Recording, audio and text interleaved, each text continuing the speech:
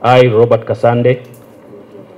Give us an idea what sort of size of claims we are dealing with here regarding these two projects. There have been individual pubs, my lord, who have asked for 132 billion shillings. There are those who have asked for 203 billion. So the amounts are very staggering and very disturbing. But if I may, my lord, I've just said that even where we are here, there is rock. Yes.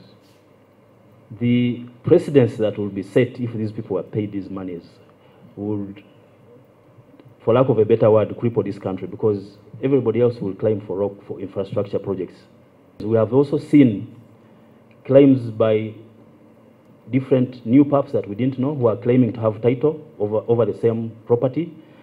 Case in point, there was a claim of 203 billion. We have recently seen a claim of 17 billion for the same property. What would you like the commission to do, or what is it you would want to tell the commission in closing?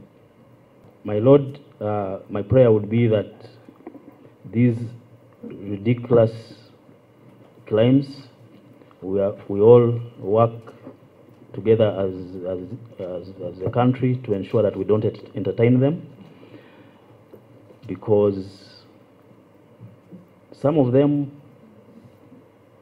all of them are not